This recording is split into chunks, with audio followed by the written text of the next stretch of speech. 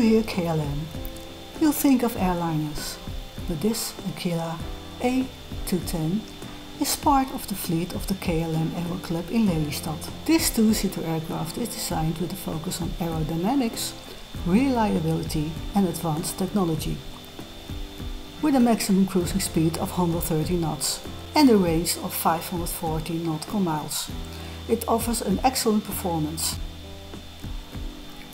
The cockpit is equipped with a modern glass cockpit, including Garmin avionics, which enables an intuitive and advanced flying experience.